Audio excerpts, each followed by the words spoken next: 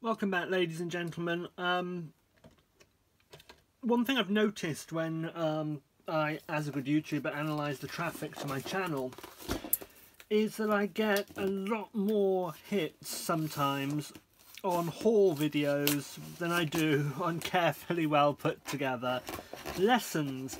So I've decided to give my hauls, because as you'll know, most things in my channel are part of a series, which is also part of a playlist.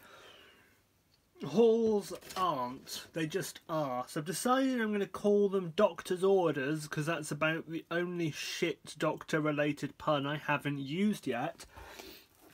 And I want to tell you about one right now. This is an order I placed with the Society for All Artists in the UK, which are a society but also means to buying cheap stuff. And I just got a haul that arrived today. I'm being really good. I'm trying really hard. As a friend earlier on said, oh, you've received a large package. I'm trying really hard not to make package related innuendo. However, I shall take you through what's in my package. First of all, I can't fit the bloody thing under the tripod. I hope you can read upside down. Pack of 20 quarter imperial sheets of Milford. So quarter imperial is about that big. That's it sideways. I've just decided that buying full imperial is great when you've got the storage space, but the great thing with the Society for All Artists is you can buy quarter imperial for the same price as full imperial. So if you, whatever you pay for 4 sheets of quarter or 2 sheets of half is what you pay for 1 sheet of full, which I don't think you can really argue with. I think that's pretty good value. I also got 4 quarter imperial sheets of Waterford in the heaviest weight they do, which is £300, and it's really nice when you get it as 4 quarters, because you still get, I don't know if you can see that, you still get the decal edge on 2 sides, and then you've got 2 cut sides, exactly like if you buy it yourself. So I really like the fact that I can do that.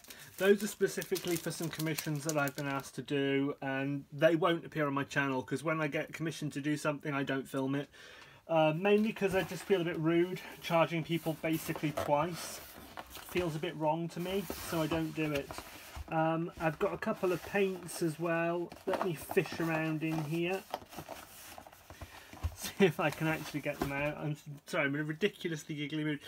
Yellow Titanate from Winsor & Newton. That is from the Desert set, which was the not the one they'd just done, the Twilight set, but the limited edition set before that, which was PBR 24, which is the same pigment as Naples Yellow Deep. So you can get the same pigment in Naples Yellow. And you know what? I'm feeling uncommonly generous. Let's see how different it is from Naples Yellow Deep.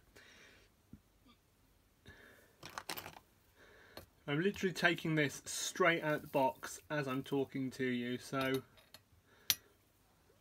not at all set up.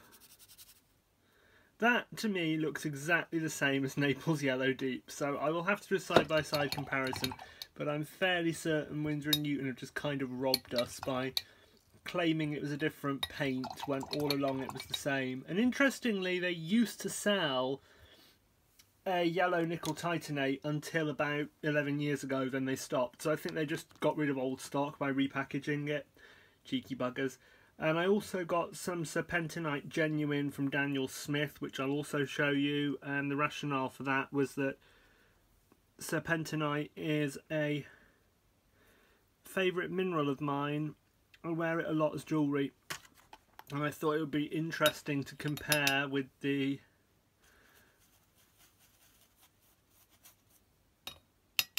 so a really dry brush here.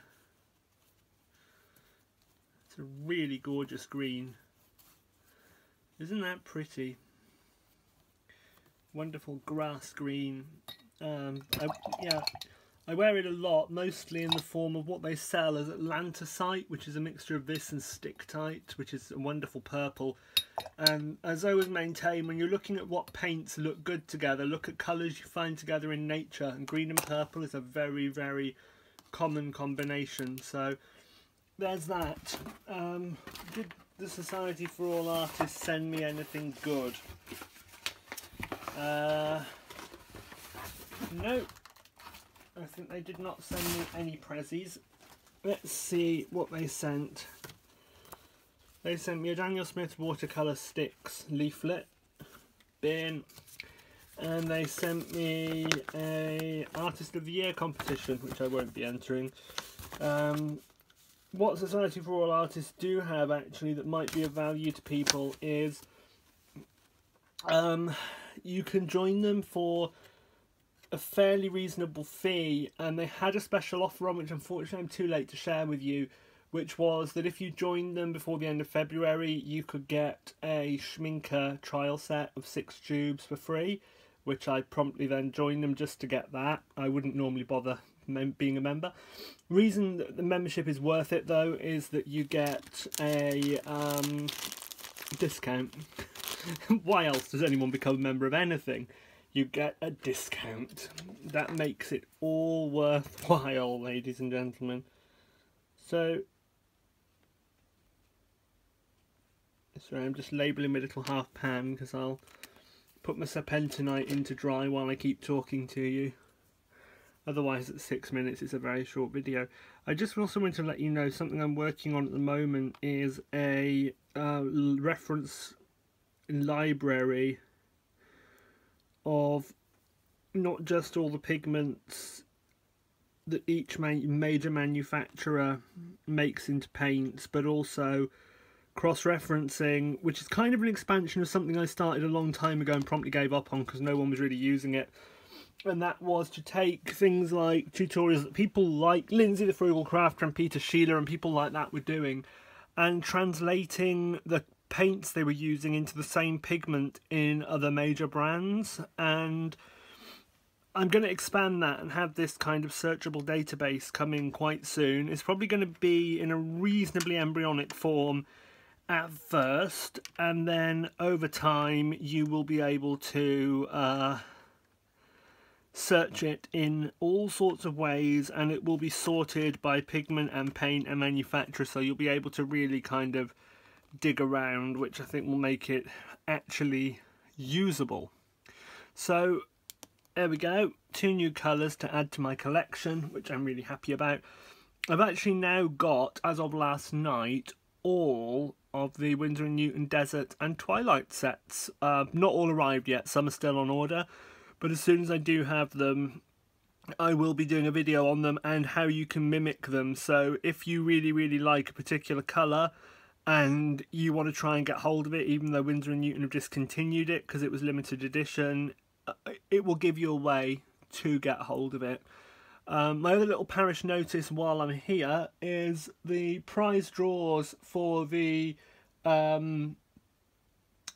Spectrum Noir warm grey and green sets. I am drawing on the 1st of March, so if you haven't already entered, up there in the iCards, click the thingy and go over to the relevant video and just post and say which one you want to win and why you want to win it. And all you have to do is make sure you're subscribed to my channel and my website, and that you like and thumbs up that video, and that's it. And if you want to win the set number 2 of the Tim Holtz Distress crayons, up there now, drawing it in maybe 2 weeks time I think with that one, because we haven't had many entrants. And all you have to do is say again why you want them and where in the world you are, because I'm just curious as to where people kind of come from when they visit, and I will ship it off to somebody, possibly with some free goodies added, because I'm nice like that and feeling uncommonly generous. Must be because it's... I'll tell you why I'm a bit hyperactive, ladies and gentlemen. It's because we had the most horrendous storm here last night. It wasn't a named storm, or it might have been the arse end of Storm Doris that's just gone through the UK, but it was horrific rain all night. So I've been awake most of the bloody night. I got drenched on the way to work. I got drenched on the way home. And I'm just generally pissed off with the world right now. So it's being released in the form of finding everything hysterically funny. And It probably sounds to the uninitiated like I'm drunk or something, but I can assure you I have been teetotal 7 years. And if I was actually in Alcoholics Anonymous, I'd have some kind of chip thing to show for it, but I never used them. I just managed to stop because the doctors said, well, if you need to take this medication, if you drink alcohol with it, you're going to die. So very easy to stop drinking when that's the choice. Die or die. Thank you all very much, and good evening.